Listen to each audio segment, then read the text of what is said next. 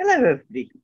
Dr. Cath here again, and today we're going to talk about National Marine Week. National Marine Week runs from the 24th of July until the 8th of August this year. And anybody out there that's on the ball will have noticed it's not a week, it's fortnight. But that's to do with the tides. It's so that the period of National Marine Week covers everything from very low tides to high tides. So that's why it's 2 weeks. But you might be wondering what on earth it's got to do with Shropshire. After all, we're completely landlocked here. The closest beach to Shrewsbury is 52 miles away as the crow flies, and that's in Prestatyn. But the oceans cover 71% of the planet. 80% of that is completely unexplored. We know more about the surface of Venus. So there's this enormous amount of water all over the planet, and we all need it. We're all connected to it. Every drop of water you drink, every breath you take, you're connected to the sea. And it's the same if you're in the middle of the Gobi Desert, or a remote island somewhere, or on the high Arctic. We're all connected to the sea. We need it. It buffers us against climate change by absorbing carbon dioxide, which of course is the gas that causes the greenhouse effect. It produces oxygen. Scientists estimate that between 50 and 80% of the oxygen production on the whole Earth comes from the ocean. And most of this is from oceanic plankton. These are drifting little tiny little plants and algae and some bacteria that can photosynthesize. And this shows you the algal spread seen from space. You can see huge concentrations of it around the Arctic and in other places. And this is all photosynthesizing. It's putting oxygen into the air. There's one particular tiny little species of plankton, which is called a prochlorococcus. It is the smallest photosynthetic organism on Earth. That little tiny bacteria produces up to 20% of the oxygen in our entire biosphere. That's more than all the tropical rainforests on land combined. So we need it. We need that oxygen. These are some of these are minuscule plankton. The sea is full of them. You can't see them. They're microscopic, but absolutely glorious forms. But they're all there working away. The sea provides food for us. In this country, we don't tend to eat a huge amount of seafood, but it provides food for some of the lowest income populations in the world, and also some of the highest income. If you think about things like lobsters and oysters and prestige foods like these, they all come from the ocean. The seaweeds also provide a small degree of food, but all of you, I can guarantee today, will have tasted some, because it acts as a thickener and it's used in production of things like toothpaste. So we need these sea products. We need to use them. There's lots of undiscovered stuff in the sea. Remember, 80% of it is unexplored. These are cone shells from cone snails. And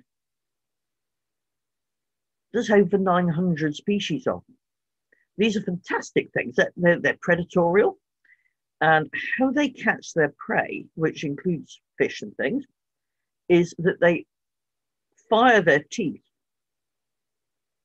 as harpoons, and they're attached to the creature on a long route, a long flexible route, and they fire them out into their prey, and they produce neurotoxins.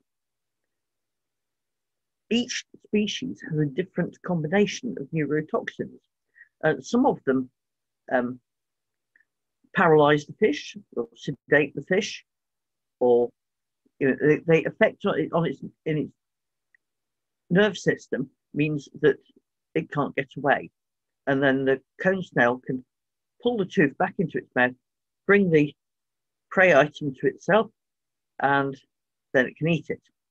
And these neurotoxins are very, very powerful. Some of them can kill a human being. And they're not big creatures. There's sort of things about that long, but they can kill you. They're very, very powerful chemicals. But they've formed the basis for research into producing medicines which can deal with things like intense chronic pain, epilepsy, asthma, multiple sclerosis. We don't know what else is in the ocean that could provide these benefits to mankind. I mean, it's not only that the ocean and everything in it deserves to exist in its own right. It's useful stuff. There could be something there that would cure cancers or any of the really unpleasant things that can happen to the human body. And we're all very aware that these things are very important. It also has an enormous cultural meaning to the British. We're an island nation. The Navy has always been terribly important. And art and poetry and writing reflects this. So it's not only part of our life that we need this, it's part of our soul as well. It's important to us, even if we never go there. Most of us do, of course. And the sea is tremendously therapeutic. We all remember seaside holidays as children.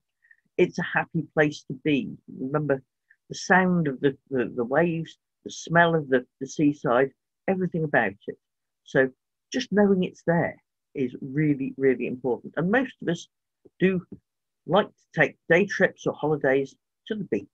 It's somewhere we go to relax. So we all need the sea. And it's always been there. It's always vanished. What's threatening it? The main threat is pollutions. Ocean pollution knows no borders. 80% of it is land-based. The pollution comes from the land. It can spread all over. So something that we do here can make an impact in the deep ocean, right down in the Atlantic, down towards the equator. It can move around the globe. All the oceans are connected up. Everything moves around in it. Plastic pollution is insidious stuff. Every single piece of plastic that hasn't been incinerated, that's ever been made, is still around somewhere. It takes hundreds of years to decompose. 300 million tons of the stuff is produced every year, which is an equal weight of plastic as to the entire human population. 50% is single use. So that's your packaging for takeaways, drinking straws, food wrappers, even tea bags have plastic in them, some of them. Try and get the ones that don't. Cellophane that wraps things, bits and pieces from offices, even the clothes you wear. Man-made fibres like fleeces, acrylics, these sort of things have plastic particles in them. And these get washed out in your washing machine and go down the drains, and they end up in the water, which then ends up in the sea. Everything we do here in Shropshire that could pollute rivers and streams, bits of litter that could go into rivers and streams, they all end up in the sea. So everything is heading oceanwards, and even the microplastics out of your fleece will end up there. So it's a huge amount of stuff. 5,225 trillion pieces of plastic are in our oceans. 70% of that sinks. 15%, which is 269,000 tons of it, floats. And there are 4 billion microfibers per kilometre squared below the surface. So that's the stuff that all plastic breaks down into it. So it's the microplastics out of clothing that's been washed. It's things like the those little bead things you get in some face washes and things. And it's a product of breaking down larger pieces of plastic. This is the Great Pacific Garbage Patch. Currents in the ocean can form gyres, which is sort of like a whirlpool-shaped current, and gather together all this debris. The Great Pacific Garbage Patch is twice the size of Texas. It's huge. Plastics there outnumber sea life by 6-1. And marine life is very threatened by this. 100 million marine animals die every year from plastic waste, and this can be from ingesting it. Turtles particularly will take in floating plastic bags thinking they're jellyfish, which is the turtle's main food source. But filter feeders will take in the microplastics. Anything can end up eating it. They can also get caught up in plastic waste, which is, of course, they can't hunt, or if they're an air-breathing species like the cetaceans, the seals and things, they'll drown. So it's all this plastic in the ocean is having a huge impact. These are the microplastic particles which the larger items degrade into. They attract pollution themselves. So persistent organic pollutants like pesticides and things will be attracted to these pieces of plastic and build up on them. Remember those little beads? They'll be eaten from everything, from tiny krill to basking sharks. So all this and the pollutants it carries are going into the food chain. And that's not just the food chain for the marine animals, it's also the food chain for people.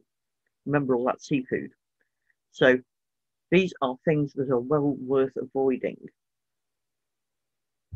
It's tiny beads.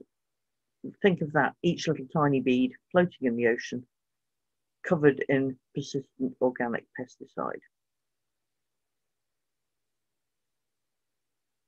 Plastics are colonized by bacteria as well.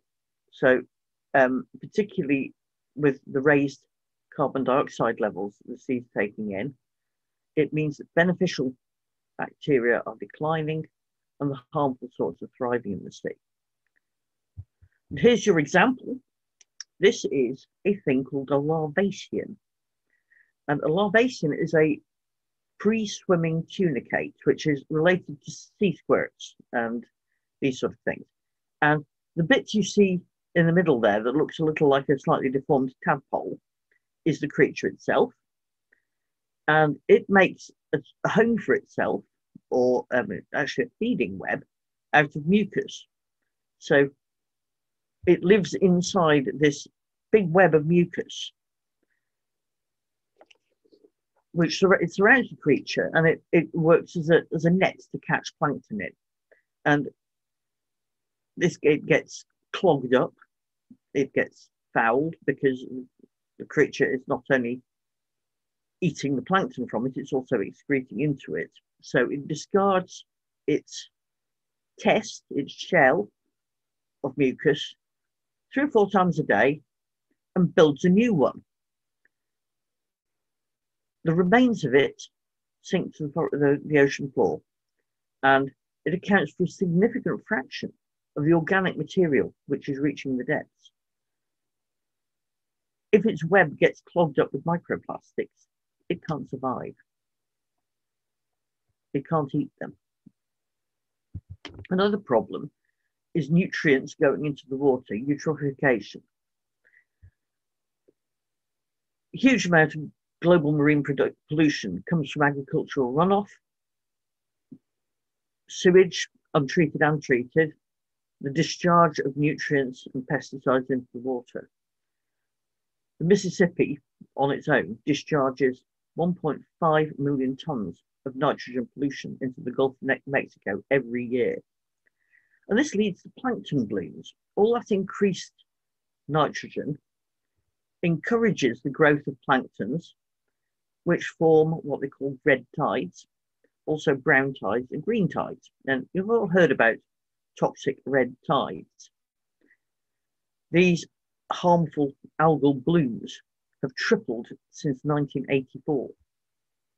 This is a green one, not quite as unsightly, but the same idea. And they lead to dead zones. All that plankton will eventually die, or the toxic bits will kill plankton, and decomposition of it is reliant on oxygen. So they take the oxygen out of the water. This leads to what they call marine hypoxia, which refers to 25% or lower of the normal oxygen level you would find in the water. That's less available oxygen than there is in the death zone on Everest. The Baltic has a dead zone about the size of Ireland, despite real efforts to cut down agricultural runoff. This is things like when there's been heavy rain, soil is taken into the rivers. It takes with it any pesticides and herbicides and also nutrients that have been put into the soil. So particularly sort of slurries and artificial fertilizers, muck spreading doesn't tend to have quite the same effect. It's really important to look after the rivers and stop these runoffs getting into them, because then it won't get into the sea. So not only does it harm the river, it's also harming the oceans. You can't see it. This low oxygen water sinks, it hugs the bottom of the ocean. The surface can be teeming with life, but the bottom of the ocean can be completely dead. This is a coral reef that has died. It's bleached. Obviously, this is an important habitat for lots and lots of different creatures, and it's lost because it's died off. Other pollutants include various toxins, the runoffs from pesticides on the land, pharmaceuticals that go into the water, these sort of things. Oil is particularly dangerous. This is mostly comes from shipping, from some disastrous oil spills, but also just generally from even using a small outboard motor,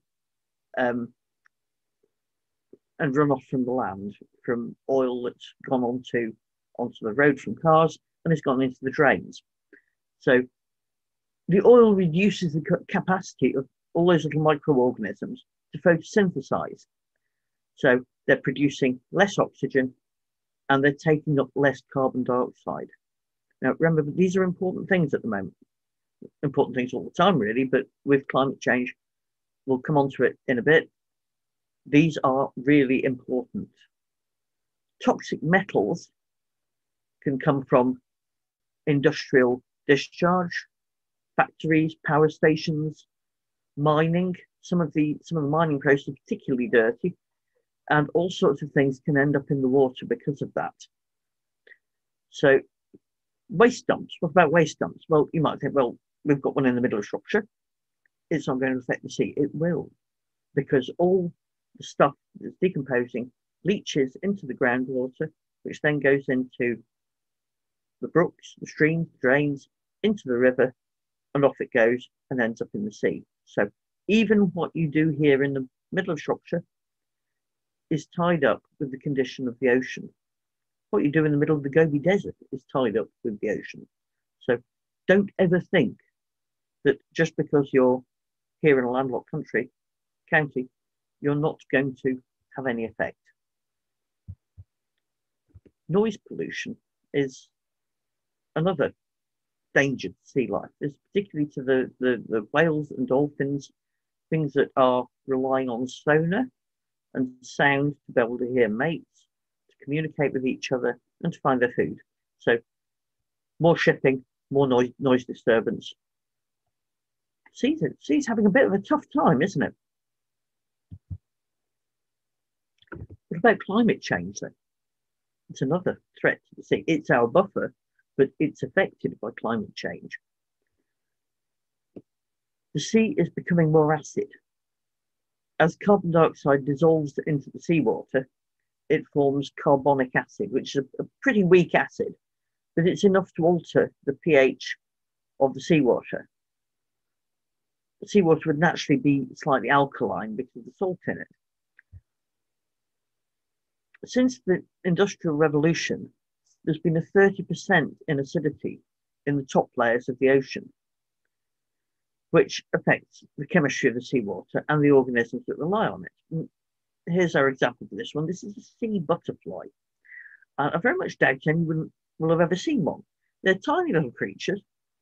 They're little, same sort of family as broad family as things like sort of periwinkles and stuff. But these swim in the ocean. Their feet, they're called where would be the sole of the foot of it has evolved into little wings, so it's a free swimming organism, and they have very, very thin shells.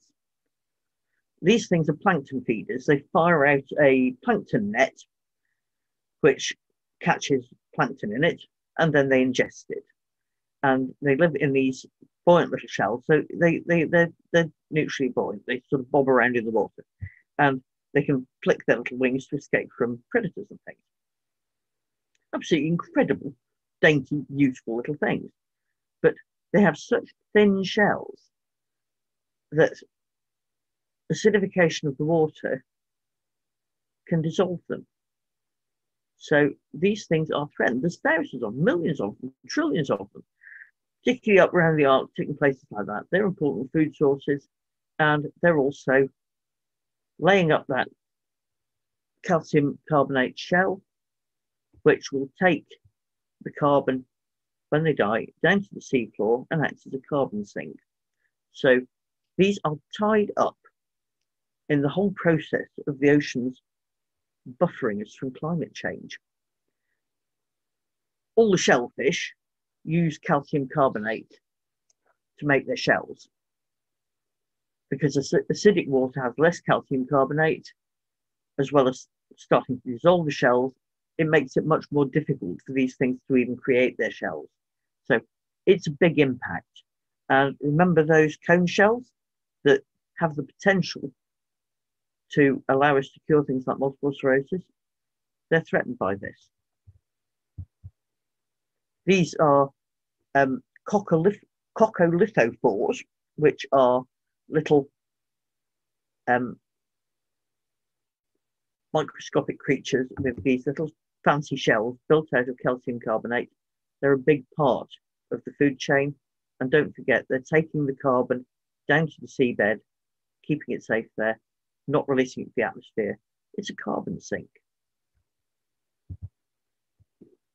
Rising temperatures, we might all think if the sea's a bit warmer, it might be nicer to swim in, but they have a big impact on the creatures that live there and the food chains surrounding them. So our example for this one is a puffin.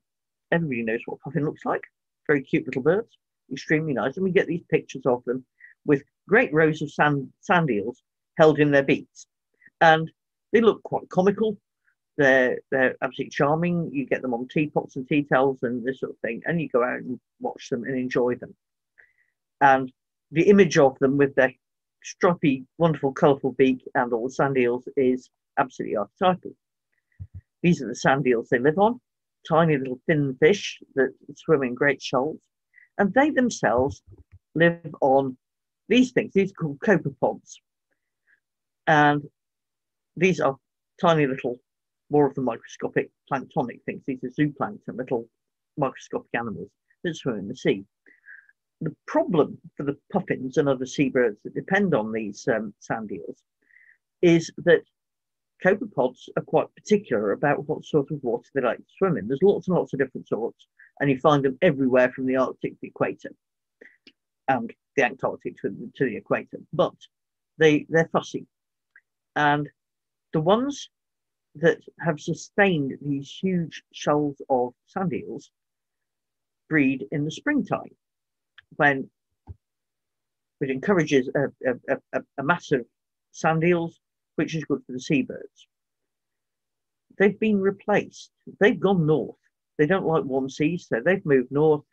And the ones that have come from further south, also moving north to avoid the warmth, are a different species, and they breed in the autumn. And this has had a huge impact on the number of sand eels that are breeding in the ocean and that are available to our seabirds. So you can see just a small change can make an enormous knock-on effect. I mean, the rising temperatures might mean that we're catching different fish around the shores, sort of sardines and red mullet and things that usually come from much further south. But the impact on the nature we love around the shores is huge. Melting ice is a problem. Melting ice from the glaciers and ice and major ice sheets is contributing to sea level rise slowly. The melt is accelerating, but the melting sea ice is the ice that's floating on the water and builds up around the Arctic, is much more important for marine creatures. Things like polar bears rely on it, seals fall out on it, the polar bears hunt them there. Without that, these creatures really have very little chance. So melting ice is a bad thing. It also weakens the ocean current. Now, this is usually referred to as the ocean conveyor belt, and they make it look very simple. But actually, it's all got spirals and gyres and all sorts of things sprouting off to the sides. It's really important for redistributing nutrients in the sea. And the winds push from the warm equator up towards the poles, and they drag surface water with them. The water towards the poles, it gets colder and it gets denser. So it sinks, and the surface water that's being pushed behind pushes it down. The warmer water goes on top and pushes down this dense, colder water. It's pushed back towards the equator. As it goes, it warms up, it gets less dense, and so it rises as it goes. And it's transporting and mixing the nutrients. It's providing food. This is why things like some of these big ocean currents are followed by sea creatures.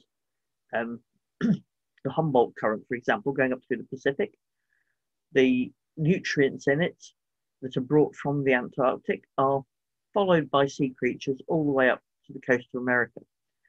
So it's an important provider of food for everything in the whole worldwide oceans.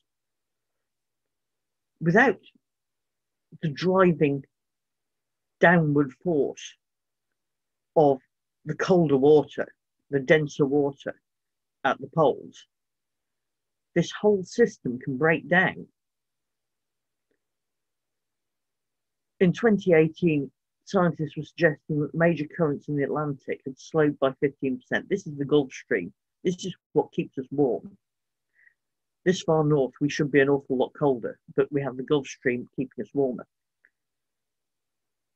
Some studies reckon that it could worsen by more than 30% by 2100. These make significant changes to the world's atmosphere, and particularly the weather. If this breaks down, winters in England will be much, much colder. Even the monsoon cycles, which are so important for agriculture in the tropics, could break down. So ocean currents are, we can't see them, don't feel them very much, really, really important to all of us. Because warm water holds less gas and the disruption of currents limit the amount of oxygen is transported from the surface to the depths, and we get algal blooms and the eutrophication we talked about earlier. It's all deoxygenic in the water. The other thing about warmth is warm things expand. As the water gets warmer, it expands. And this at the moment is the main thing that's causing sea level rise. Between 1993 and 2010, thermal expansion raised sea levels by 1.1 millimeter, which doesn't sound like very much. But remember, as it gets warmer, it's going to get faster, and it causes a threat to coastal communities and habitats. People living in coastal places, remember, particularly in third world countries. There's also environments, habitats that we cherish for what they do for wildlife around the country. This is the mud flats. These are absolutely incredible. The 1 meter cubed of mud has 200,000 tiny creatures living in it, which is enough worms and shellfish to contribute calorific value of 16 Mars bars. These are the places that our waders, the oyster catchers, the curlews, the little dunlins, sandlings, they live here. And they come inshore to breed. So don't forget that some of our birds that we see in Shropshire, the curlews and things, are dependent on these habitats in the winter. So if we lose these, we're going to lose a lot of our waders too. Salt marshes, similar thing. Loads and loads of food for different sorts of animals. Some of them there all year round, and some of them migrating. So it's important. This is really, really crucial stuff.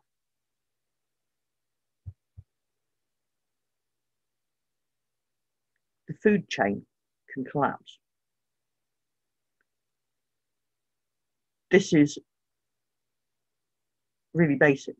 This is basic to us, particularly to people in areas with that rely on fishing, places that there's either economic exploitation of fish or people that need it because that's the only food they can get. What happens is the productivity changes. So there is the eventual outcome is that the secondary consumers, like the fish and the lobsters and the crabs and these sort of things, get less and less because primary production, it starts off that squeezes, then you lose the primary consumers, then you lose the secondary consumers, which are the things we want to eat. And as that happens, you get, because the primary producers, the algae and the planktons and things like that, can breed fast.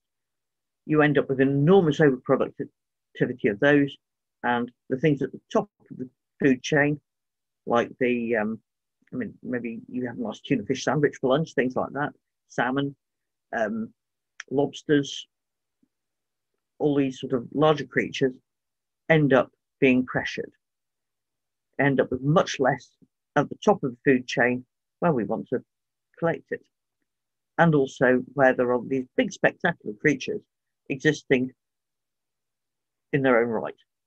So don't think of it just as, well, we can stop eating tuna fish. Think of it that the tuna fish have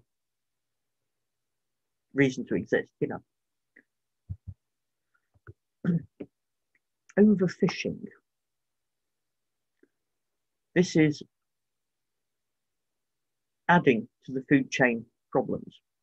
These are, I mean, you think of the food chain, you think of the puffins and the sand eels and the copepods, and they're not, the sand eels aren't going into our food chain. They are collected for use as fertilizer. What a waste. But despite the fact that the drop in the total amount of fish that can be caught sustainably has gone down really since the 1930s, The Sea of Japan, for example, has a 35% reduction in fishery size. They're still doing it. They're still fishing and finding more and more ways of catching greater numbers of fish. This is paired trawlers. So two trawlers drag this enormous net, and between them, they can catch more than if they'd both been individually trawling. So these things are particularly dangerous to sea creatures. There's a high bycatch, particularly of dolphins, cetaceans, these sort of things, because they're not dragging directly behind the boat. They can collect all sorts of things that might have tried to avoid them otherwise. So paired fishing is bad. The great huge factory ships that are dredging up every kind of fish, and quotas don't really help. Once it's in that net, it's not going to survive. If the quota won't allow you to take it home and market it, it's going to get thrown over the side. So quotas don't help. Seafloor dredging is even more destructive. This is dredging for fish low down in the sea, and this is chain dredging for things like scallops. And it's dragging basically a load of chain across the ocean bed, and this wrecks the ocean floor habitat. An example this time is a thing called a flame shell, which is a little bivalve, and this is at Loch Carron, which is in Wester Ross in the Western Highlands. And these are flame shell beds. Flame shells are absolutely incredible things. They're a habitat engineer. They're a keystone species. They build a habitat. They make little nests hidden in the seabed, and they build them out of shells and stones and other materials, and combined with mucus. And they crowd together. So there can be hundreds of nests combining to form a dense bed, and it raises the seabed of it, it stabilizes it, and makes it attractive to other creatures. It's a priority marine feature in Scotland's seas and provides habitat for all sorts of things, increases biodiversity, and it's critically important. It should be protected. But dredged, it takes out all of that biodiversity. A study in Loch Fyne found 6 nest complexes of these creatures supported 19 species of algae and 265 species of invertebrate. So they're making a whole habitat. All it needs is one of those scallop chains to dredge across it, and you've lost it. There it is on the right, dredged. And this is what the flame shell looks like when it's alive and well. This sort of like orange furry thing in the middle. Absolutely incredible stuff, but surrounded by other creatures that are thriving on the habitat it's formed. So this could all be completely be destroyed by inappropriate fishing in inappropriate places and inappropriate ways. Even pleasure craft can make a difference. The seahorses in Studland Bay live on these eelgrass beds, which have been badly disturbed, really, by pleasure boats anchoring in the wrong places, people diving in the wrong places. It's now a marine conservation zone. We'll talk about those in a little while, but they're not terribly well policed. They're difficult to police, and there is still disruption to the habitat. Coming to the end of the doom and gloom just now. Invasive non-native species. This is a mitten crab. They have these sort of strange furry mittens on their claws. There are 3,000 different marine species transported around the globe in 12 billion tons of ballast water every year. And these things, as the oceans warm up, can thrive in completely the wrong places. So we've got these Chinese mitten crabs, came in ballast water, which of course gets drained out when the ship is reloaded. And these things have colonized, particularly the Thames and Medway. They breed in the estuaries and then go upriver. So they're aggressive. They're threatening not our things like the white-clawed crayfish. They destroy habitat. Other things like Japanese skeleton shrimps. They're aggressive predators and they're out competing. And of course, they don't have natural curves because their predators have been left behind. So like all invasive non-natives, they are not a good thing. So another form of pollution, and climate warming is helping it by warming the water. So, okay, that's the doom and gloom, but what can we do about it?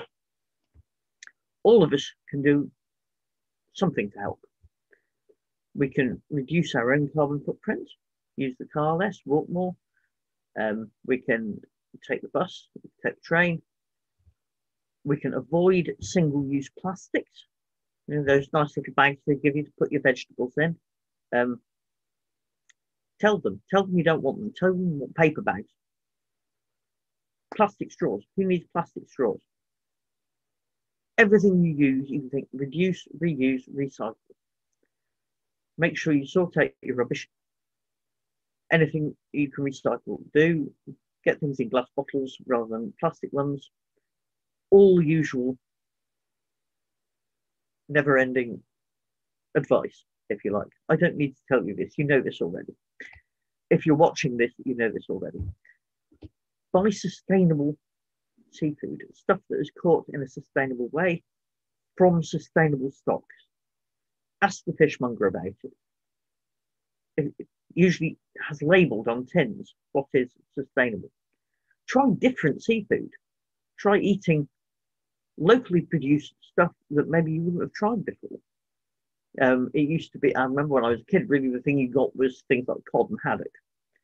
And of course, not only are they driven north into colder water, but they're also quite threatened now. They've been overfished. So try different species. If the fishmonger's got something that you don't recognise, ask him about it. He'll tell you how to cook it. He'll tell you how to use it. But try something different. And lobby the government for action. Political will can really turn things around, and the ocean is capable of recovering. Natural systems are really good at recovering, but it needs strategies based on law, policy, technology, targeted enforcement to encourage proper behaviour to protect the oceans. We need to push the government. We need to make sure they know we're not happy with this and that something needs to be done. Remember, we all need the sea. Clean Air Act, waste management, sorting, recycling, ban on plastic, single-use plastics, cleaner energy, reducing industrial and agricultural discharges, and extending marine protected areas. All helps. Marine protected areas really need to be protected. It's very difficult to police them. It's like the no fish zones, you know. But they need there's no point having these things on paper. They need to have teeth. We need to do something about it. So do something about it. Shout at your MP that you're concerned about the state of the ocean. Think of what you do and how it can affect the state of the ocean. We can all do something to help it.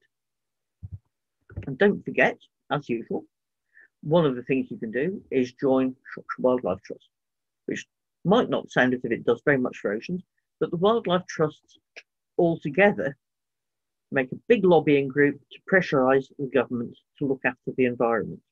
So the more members we have, the louder we can shout. So if you're not a member already, think about joining us. The whole family can join for only £5 a month, which is less than one portion of cod and chips at Seaside Fish and Chip Shop.